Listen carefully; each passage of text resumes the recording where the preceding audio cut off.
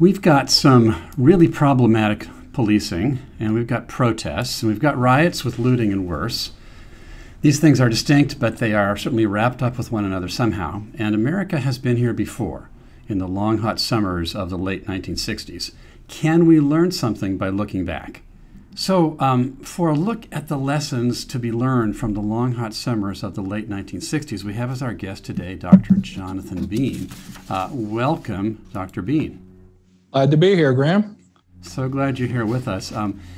So I've got some questions for you, and I know our participants on the call will be speaking up with their own questions in just a few minutes. But let me first let everybody know a little bit about Dr. Jonathan Bean. Dr. Bean is a research fellow here with the Independent Institute, but he's also a professor of history in his full-time job at Southern Illinois University, which is obviously in Southern Illinois. And he's also been a member of the Illinois State Advisory Panel for the U.S. Commission on Civil Rights and has testified before the U.S. Senate on a variety of issues. You have had interviews, articles, and so forth in a bunch of interesting places, including NPR, Fox News, CBS, U.S. News and World Report, Newsweek, Mother Jones, and Salon. You sound like you're kind of a bipartisan, multidimensional guy. Well, some of the work that I've done on government contracting, for example, the corruption in it, is of interest to people on the left, the right, and the middle. And of course, the work that I've done with the Independent Institute, particularly my book, Race and Liberty in America. Hey, I'm glad you mentioned that because I happen to have a copy of this book, Race and Liberty in America, which is all about the long history of, in fact, the ways in which our history is full of principles that bear on the subject that require reaffirming our American heritage rather than getting away from it. So anyway, take a look at Professor Jonathan Bean's book, Race and Liberty in America. It's on Amazon, also independent.org. You can get it there. So so let's get into this. So is it okay if I call you John rather than Dr. Bean? That's fine, Graham. Okay, great. Thank you. So looking at history, we've got, in retrospect, some experience with these kind of troubles before, as I alluded to at the top. We've had long, hot summers before, back in the late 1960s. How were the turbulent times back then similar to what we've got going now? Well, in some ways, it's a vintage replay of the 1960s, but with some different context, of course. When we talk about the long, hot summers of the 1960s, the first riots occurred in 1964 in Rochester, New York, and Harlem. They didn't get a great deal of national attention.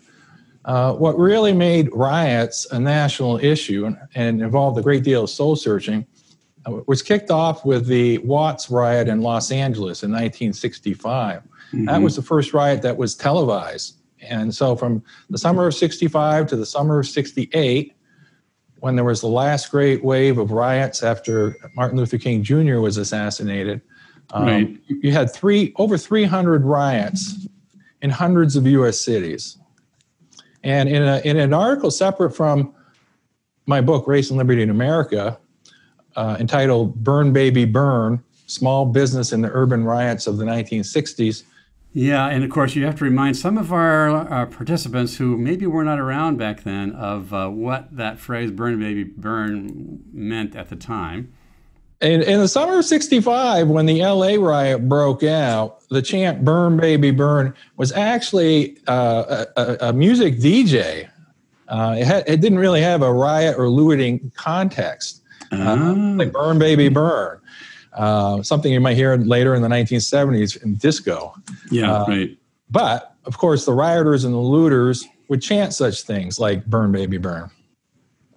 Because the riots also involved a great deal of arson and a great destruction of small businesses.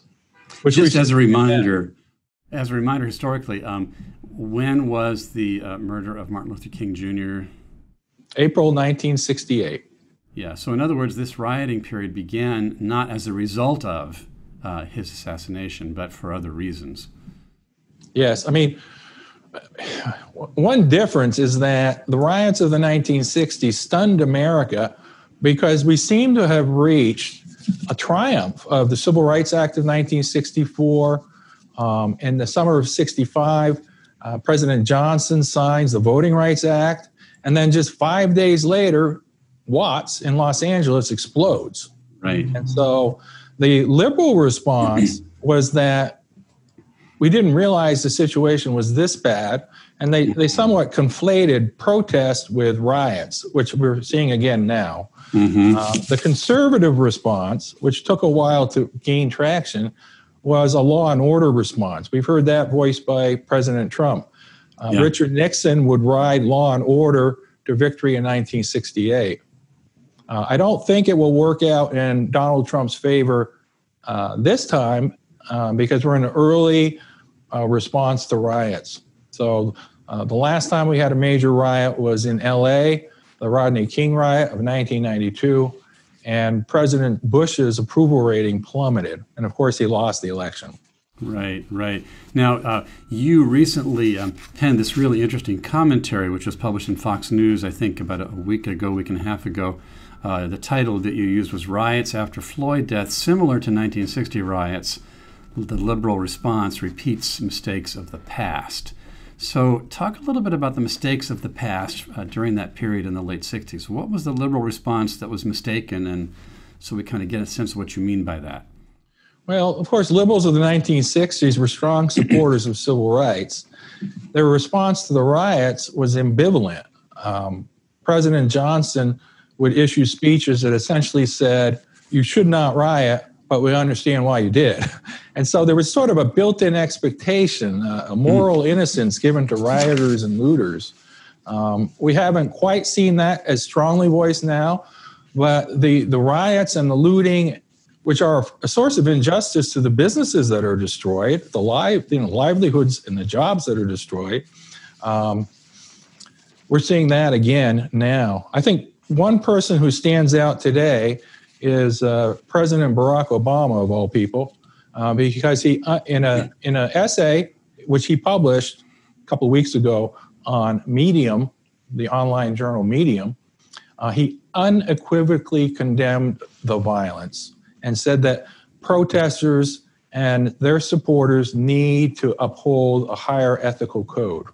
And so he urged people to channel protest and organizing into legitimate channels. We really didn't see that kind of strongly support protests and activism and strongly condemn riots in the 1960s.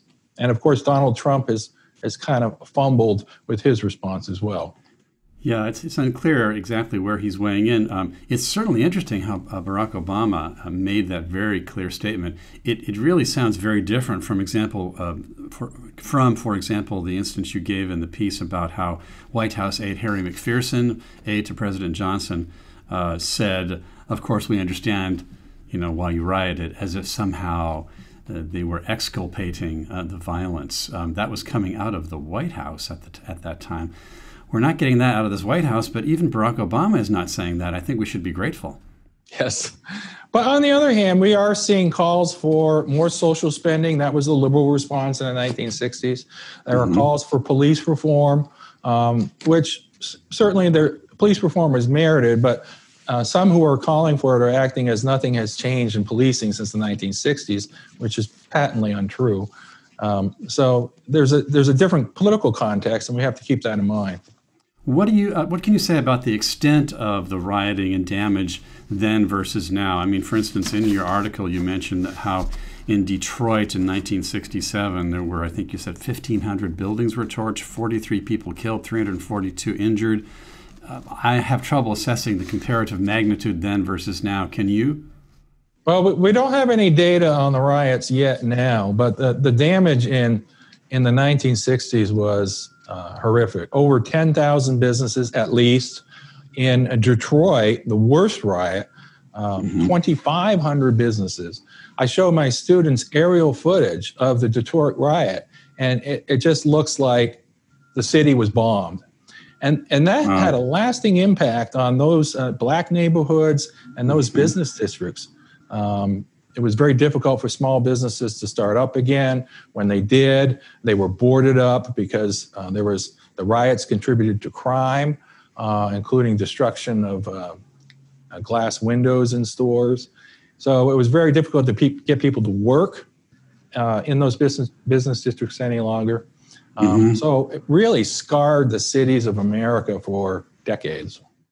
Some people think that the decline of Detroit was primarily the result of the shift from a manufacturing economy to technology, information economy. But I think that in addition to that, these riots couldn't have helped. No, they certainly didn't help. I mean, one explanation in 1967 for the Detroit riot was that the young black people that were looting, mainly for fun and profit, didn't have access to good jobs. But in Detroit, it really wasn't true. You had a liberal city government. The unemployment rate was 3.5%. 3.5%? Yeah, it was historically low among blacks who had access to manufacturing jobs. So we know the future of Detroit. But in 1967, people saw Detroit and Los Angeles, frankly, the National Urban League, the black civil rights organization, rated these cities very highly as some of the best places in America to live for blacks. Wow. Well, so back to the question of not repeating mistakes. This is like your most important point, I think. One mistake that you've clearly identified here is that typically white liberals during that time, they conflated the protests with the riots, and that was a mistake. I think you're suggesting we not repeat that mistake. Talk about that and what other mistakes there were. Well, and that's a very difficult question, and a lot of people are trying to answer it. The police had learned how to control riots, but to carry out riot control there has to be the will there, and it simply doesn't seem possible in our democracy once riots begin to halt them. But we can frame the response. After 2015, President Barack Obama, when the Baltimore riots occurred, after the Freddie Gray case, he called for calm and to let the investigation carry out and so forth. So a good moral stance on the issue, distinguishing between protests and riots, and a better response to aiding those small businesses that were destroyed. That whole issue was ignored in the 1960s, and it's in danger of being lost now. People recognize that businesses were destroyed, but they don't really put a face on it. So in the 1960s, small business owners asked Congress to write them a check, essentially, since they felt that the city, the state, the federal government invited looters and rioters to destroy their businesses. What a thought. Yeah. So they should be reinsured for their uninsured losses. Now, that's not a particularly libertarian response, but I do think it's morally justified. If the government abdicates its responsibility, that's a proper solution. You used the term moral holiday looking back at some of the 1960s riots. What did that mean? What did you mean by that? Well, that's tied in with the ambivalent response of liberal Democrats in the cities and in the Johnson administration that they couldn't really condemn what was going on in a way that people in the streets got the message. I'll give you one example. In the 1960s, because of this ambivalent liberal response, the police in American cities were told to stand down. If you read my article in the Independent Review on the riots, there are cases of small business owners going to their shops, the looters are carrying out everything, and there are police officers standing there, not arresting anyone. Now, they've taken to arresting people, which is a step in the right direction. But essentially, if you tell the police to stand down, you're just going to perpetuate this cycle of rioting. So telling the police to stand down means that certain people in certain neighborhoods no longer enjoy the protection of the rule of law for their lives and property. Yes. Now, we have to admit that those communities in the 1960s, and to a certain extent now, have issues with the police. Understandably. In the 1960s, the police forces in the cities were uniformly white. That's simply not true now. And I think the charge of systemic racism in policing is unmerited. But things like demilitarizing the police, that's certainly warranted. Finding ways to undo the criminalization of almost everything. And a big step would be decriminalizing drugs. Those would be steps in the right direction. So it does seem that things have quieted down a bit since last week around the country. Have I got that right, or am I not reading the right media? So far, yes. And so this is the question. In the 1960s, people expected each year that there would be riots. I've done research in the Johnson administration, and in the papers, it was clear they expected in 65, they expected riots in 66. They expected them in 67 and 68. However, maybe this year will be like 1992, the Rodney King riot in LA. It was essentially a one-off in 1992. And there was a call for police reform, but there was also a law and order response when Clinton took office, and there was much more funding of the police. So it could be like 1992, or it could be like the 1960s. So here's a question. Since we're doing historical comparisons, John, one of our friends says, BLM has been compared to the Black Panthers. Do you agree with this, and how do they differ? You're a historian. Can you tell us? Oh, that's a good question. Yeah, it is a really good one. Tough. That's a question that could get me in trouble, since I'm still teaching on a college campus. You can say no comment if you have to, but we are curious. I'm not one to dodge questions. Okay, so the Black Panthers, they had a side that appealed to at least white liberals and some others, having free lunch programs and the like in Oakland, community organizing in Chicago. Of course, they were armed, and they had incidents with the police. They saw themselves as armed self-defense of the Black community.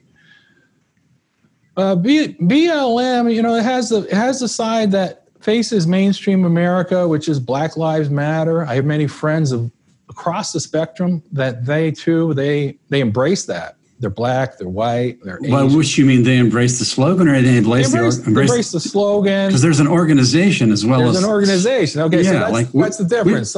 Which are you endorsing when you say Black Lives Matter? Are you endorsing the slogan, or are you endorsing the organization? That's the question. Well, the organization, like the Black Panthers, is troublesome. The listeners, if they're interested in the Black Panthers in Oakland, California, at least, there was a book that won a National Book Award, I think, by Hugh Pearson called Shadow of the Panther.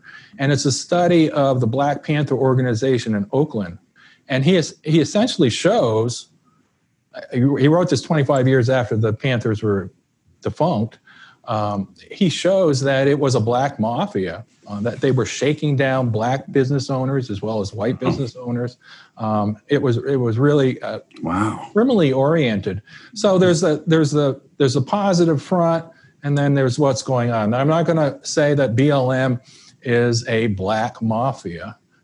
But if you look at some of their positions, they're much more extreme than people on Facebook who are echoing the Black Lives Matter slogan would have you believe. I suspect that a lot of people who want to affirm the slogan really have no idea about the multi-point position of the Black Lives Matter organization, which far exceeds issues of immediately racial justice and extends to a whole bunch of other things that the sloganeers may or may not even be aware that there's that list of positions when they use the simple slogan. And of course, you never know what people mean when they use words. They sometimes mean more, sometimes they mean less. It's a complicated period. Okay, so I've got a question from a friend of mine in Oklahoma. I am going to open up your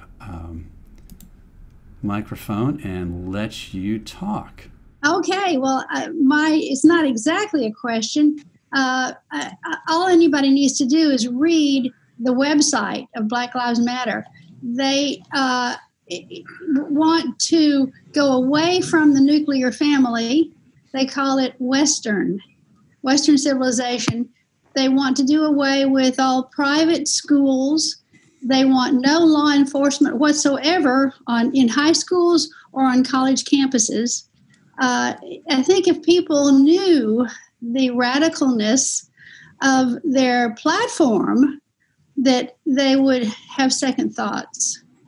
I entirely agree with what she said.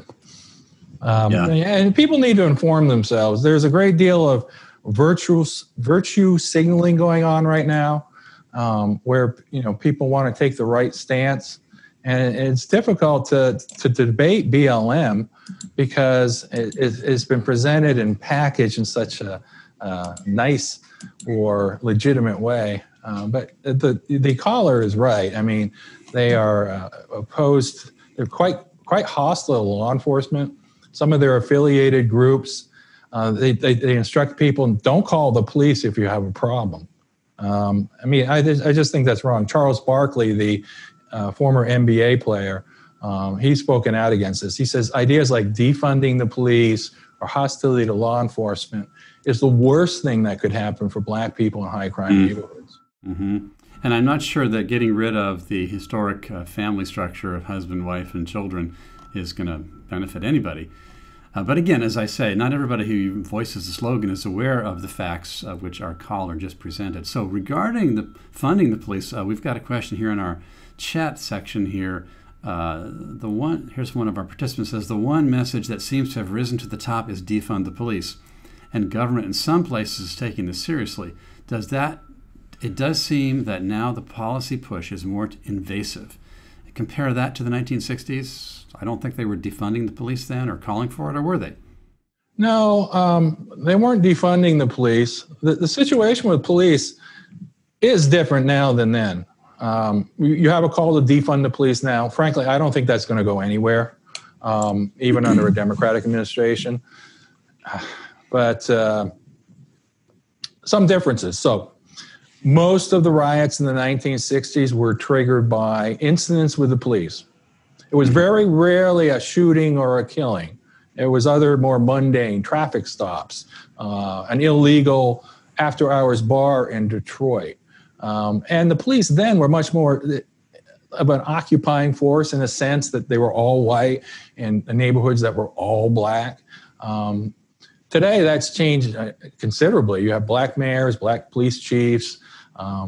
In some cities, white cops are a minority.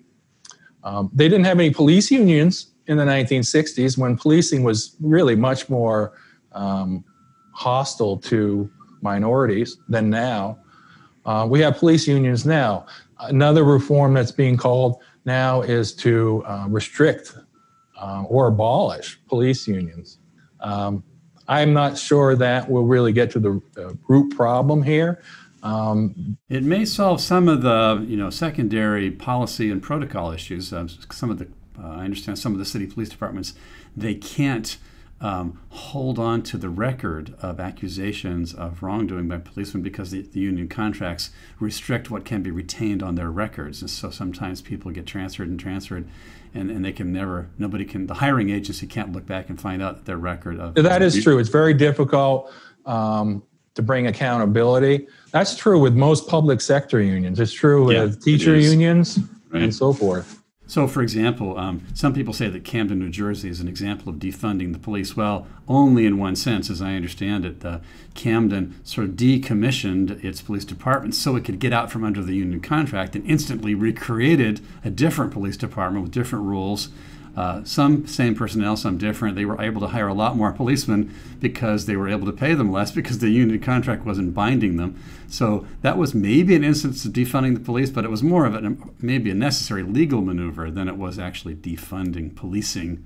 I think the biggest issue for me, and I'll go back to my book, Race and Liberty in America, it's an anthology which makes the case that the people in the book, from Frederick Douglass to Ward Connolly today, and here it is. This is a great book. Yeah, in between people like Branch Rickey, who has got a great speech in there about how the classical liberal principles of civil rights, which included individual freedom, the Constitution as a colorblind document, Christianity or Judaism as a root source of our natural rights, Capitalism is something that undermines racism. There are many examples in Race and Liberty in America how businesses had an incentive not to discriminate. Now, oftentimes the government forced them to do so. In the 1960s, classical liberal principles seem to have triumphed with the Civil Rights Act of 1964. What happened with the riots is a turning point for this long classical liberal tradition, because both Democrats and, yes, the Nixon administration responded to the riots by increased social spending and developing affirmative action. It's actually Nixon that brings affirmative action. Yeah, Republicans forget that. Yeah, to America permanently. I mean, Democrats, unions, AFL-CIO, even the NAACP, they saw affirmative action as a step backward. Nixon saw affirmative action as a way to split the Democratic Party. That's the cynical part of Richard Nixon.